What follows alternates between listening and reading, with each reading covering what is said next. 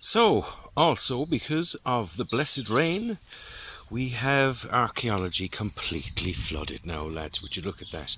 I even managed to get that big stone out and have replaced it as our foremost standing stone on site. Look at this, it's absolutely beautiful. Perfect. Kind of squarish as well. Could have been part of an old shed or something older still, who knows. One thing is for sure, the stone is very old. Now, another thing that was found was this log, sodden log, kind of wedged against that big stone. And it seems to be kind of blackened in places, which is obviously part of the reaction, unless of course it was treated in old ways, like a bit of kerosene and used car oil. So, during this archaeological experiment, I found the need to place the unneeded sods of turf or earth somewhere, and I decided immediately upon a horseshoe shape all the way around. So perhaps this was the start of that process.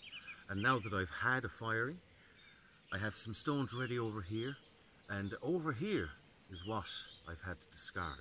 Take a look at this. Now, just look at this example here now. This part actually cracked off. Some kind of granite by the looks of it.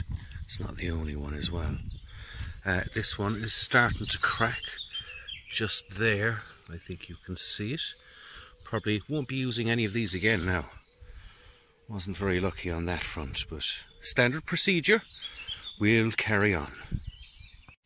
So, the way my Fullacht Fiadh works isn't the usual method whereby it is fed by some underground spring. Well, not to my knowledge.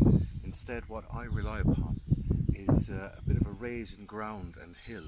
So I'd be relying on a lot of the rain coming off the field and the hill down into there, which I noticed every winter there's a damp spot just there anyway the whole time. So it could well flood given time. And what I've then got to do is start to raise the level at the back where it's uneven. You see, having the water there now shows me exactly how uneven the hole is. As you can see from this level, it is quite uneven. There's the shallow end.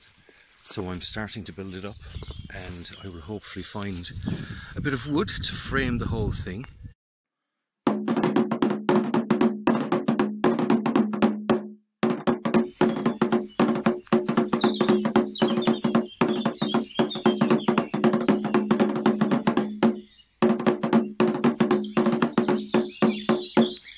The huntsman's boiling pit.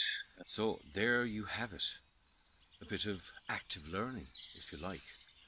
And I'm looking forward to one of the next projects, which will be to rescue archaeology, I think. But for the meantime, good luck.